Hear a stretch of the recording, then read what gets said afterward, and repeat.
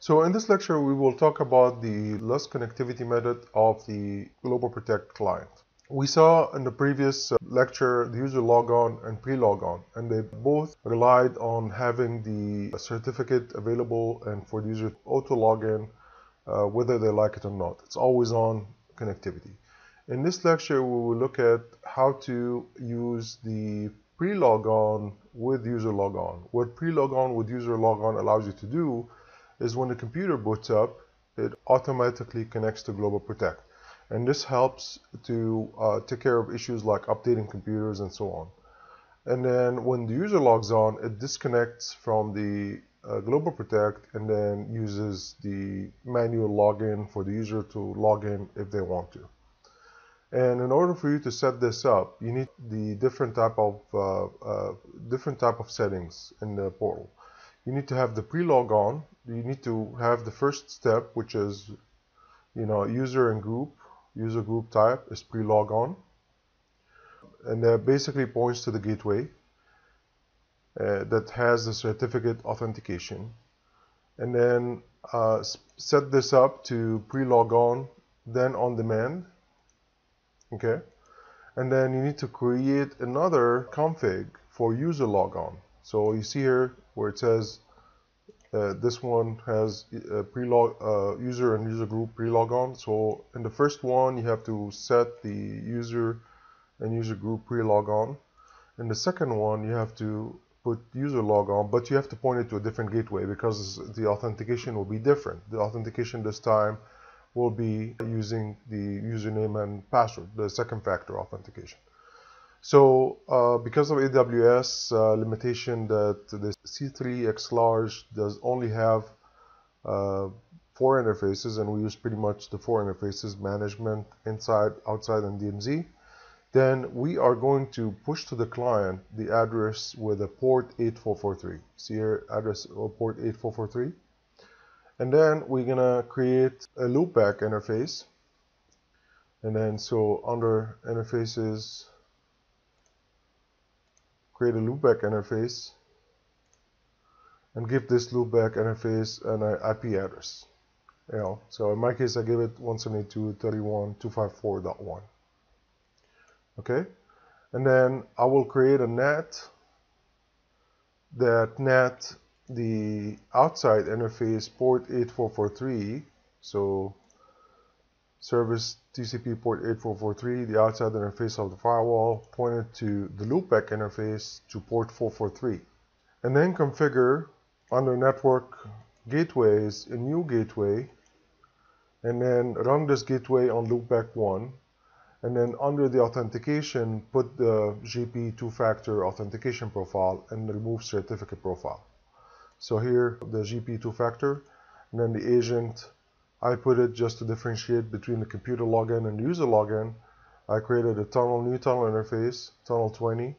I give it an IP range of IP address of 192.168.200.1/24, and the client settings, I assign them client settings of network settings of 192.168.200.10 through 200.250.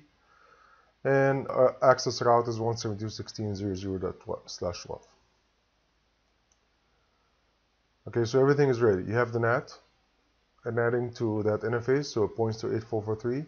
And then the portal basically pushes to the client two sets of configs, one for pre-logon, okay, which points them to the gateway, which is the address of the DNS name of the interface, no port. And then the user logon, which gives the interface gateway interface with port 8443. So let's test this out in the lab. So here, I'm gonna restart the computer, and we'll see the pre-logon.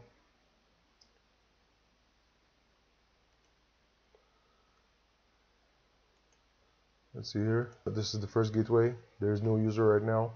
Once the computer boots up, it's gonna log in automatically using the first gateway, which it authenticates using certificate and authenticates using the computer certificate. So here the computer booted up. Let's take a look here and see the remote users. You see the pre-logon and the computer authenticated.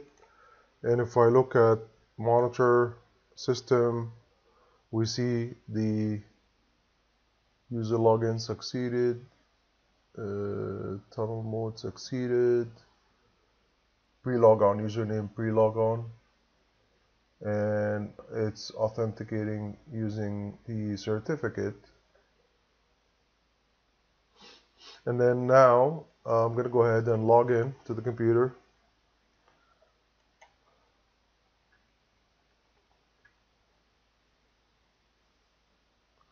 Which will basically disconnect the computer logon, the pre-logon, and we'll keep here network.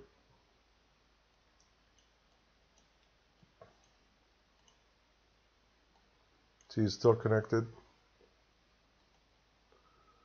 Refresh, and you'll notice here that it's gonna disconnect in a minute.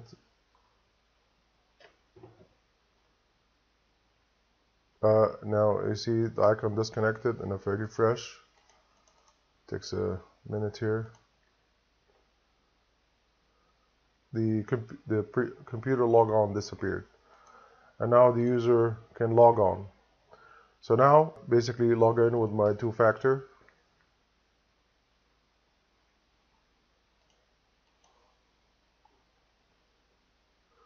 And should be logging in, and I should see this under the other gateway,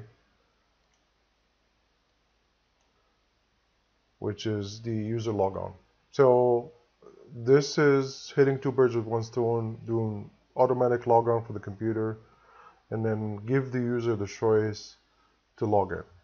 That's another option. So the options we covered for now, basically that's required to be understood for the exam.